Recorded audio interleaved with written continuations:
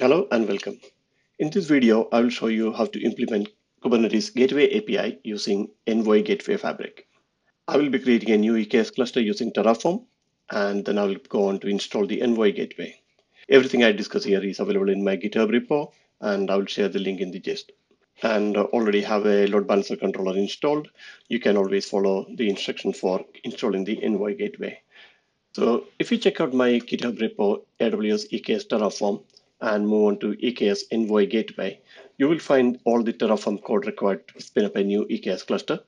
I'm using the EKS modules at the moment for creating a cluster and using cluster version of 1.30. I'm creating a single node cluster with API and config map authentication and a single instance of M6A large using a spot instance. I'm also installing one add-on, that is the VPC CNI. This is kind of required for AWS Load Balancer controller. And I'm also creating a IAM role for the AWS Load Balancer controller and installing the Load Balancer controller. So why do we need a Load Balancer controller when you are configuring the ingress? If you don't have the Load Balancer controller, what will happen is when you deploy the ingress gateway, it will spin up a classic load balancer. With the load balancer controller, you will be able to use network load balancer. So that is the reason why we have it. So to get started, we need a EKS cluster. I'm already in my Envoy Gateway folder, and I have all the Terraform code in this folder. I've already run the Terraform apply, and my EKS cluster is ready. So we have our EKS cluster installed and ready, and we already connected to the EKS cluster, and we can see the load balancer controller is already installed. And if you look for the Kubernetes API for the gateway, if you look at for these resources, there is nothing because by default, at present anyway, EKS does not come with the CRDs for the gateway API, and we'll have to install that separately. With the Envoy Gateway, it is coming along with the Helm package. We don't have to separately install it. So let's go and look at the installation of the Gateway API. So if you look at the Gateway API specification, you have three main resources. One is gateway class that defines how the gateway behaves. And number two is gateway that defines a gateway and create the load balancer. And then there is route. So we have a TLS route or HTTP route. So this is how we're going to implement it. So we will have a load balancer that will be network load balancer. We will define a gateway class, which is the Kubernetes API, and we will attach Envoy proxy configuration to manage the gateway class itself. So then we will create a gateway based on this gateway class, and this will result in a new network load balancer to be created based on the Envoy proxy configuration. Once we have the gateway, we can configure necessary HTTP route for your separate individual sites. So let's go and start with the installation. So if you go into the instructions here, I'm using the Helm chart for installing it. And this Helm chart also includes the CRDs for Gateway API. So we don't have to do any additional installation. And default configuration is pretty good to start with anyway. We allow a single instance and we'll go ahead with installation. So I'm installing the application into Gateway namespace. And as you can see, the Gateway controller is getting installed and getting ready. At this point, you have the Envoy Gateway Fabric. This does not create any gateway class or any gateways. So for that, we need to apply the further configurations. As you can see, there is no gateway classes nor gateways. So we have completed the installation of Gateway Fabric. So the next step is let's check the CRDs. So if you look for API resources, so let's go ahead and configure the gateway and gateway class. If you move onto my code and go into the gateway folder, you will see a couple of configurations. There is an internal gateway and external gateway. We'll start with the external gateway. So the first configuration we need to do is having an Envoy proxy configuration. This will enable us to customize the load balancer and the proxy behavior. This is a very basic configuration, and there is advanced proxy configuration if you like to do further customization. In the Envoy proxy, the main things I'm looking for is the annotations. So these are the annotations. These are for the load balancer controller. So we are saying the target type of IP, and load balancer controller by default will spin up an internal load balancer. So in order to force it to create an external one, you need to specify the annotation of internet facing. And I'm also enabling the preserve client IP is true so that we can see the source IP. Once Envoy proxy is configured, we can configure the gateway class, and I'm calling it external gateway class because I'm using the external proxy configuration to spin up an external load balancer. So in the gateway class, I provided the name, and in this parent reference section, this is where I say which Envoy proxy configuration to use. So here I'm using external proxy config, and the namespace I'm specifying. So that is creating a gateway class. The task after that is creating a gateway. So we are creating a gateway using the gateway class.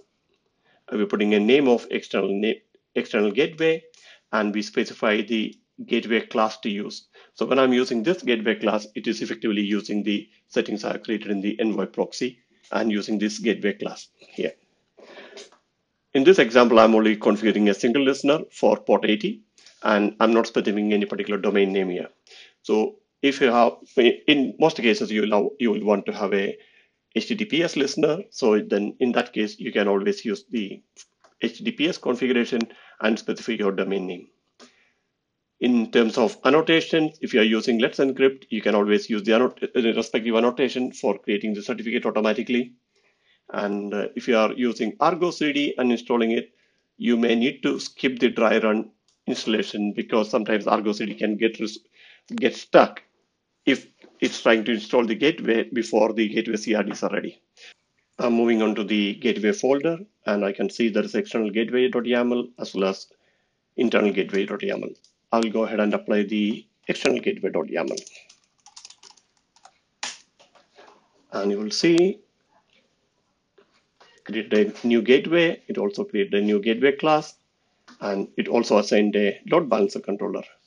It may take a few minutes for the gateway load balancer control to be implemented and be ready to use.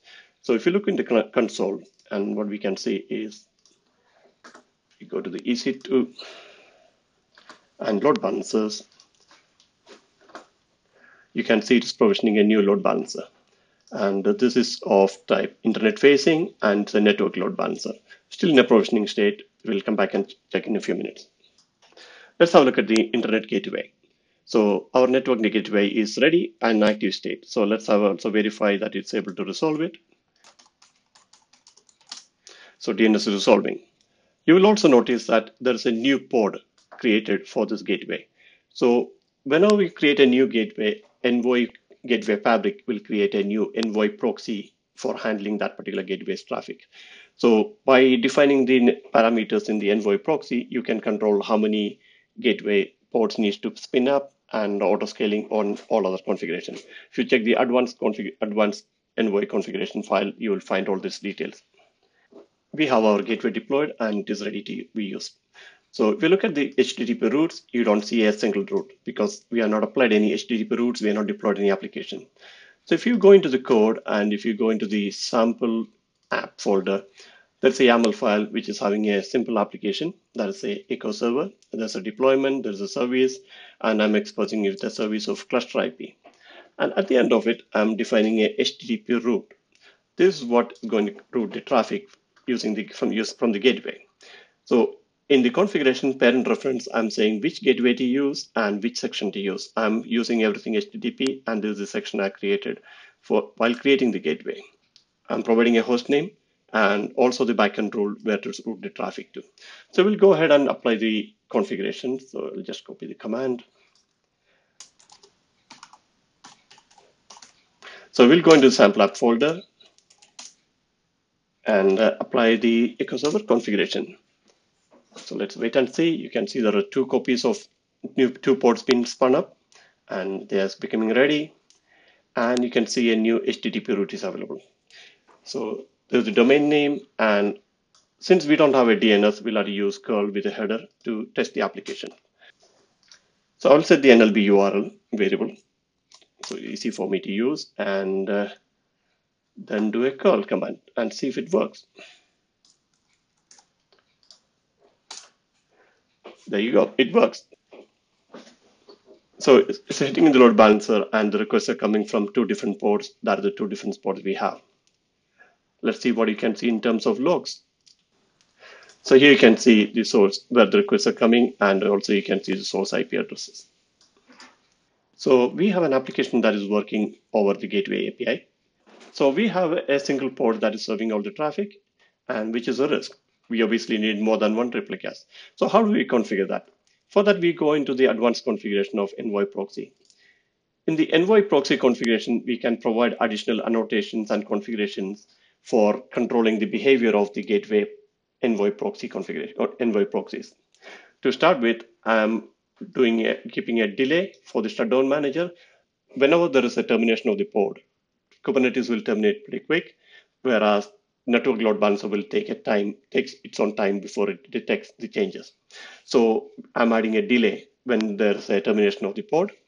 I'm also defining some of the resource requests, and also there's a horizontal pod auto scaling. At the moment, I'm setting as minimum replicas of 3. Also, in the annotation section for the load balancer, I'm setting the health check same as the readiness probe that of the Envoy proxy. So let's go and implement this advanced proxy configuration and see the difference. So I'm already in the gateway folder, and if you can see the configuration, advanced configuration is here. So I will apply. So we have applied the configuration, and we set the minimum number of replicas to be 3, and spinning up extra ports, and we have 3 replicas now. I hope you find this video useful. Thank you very much.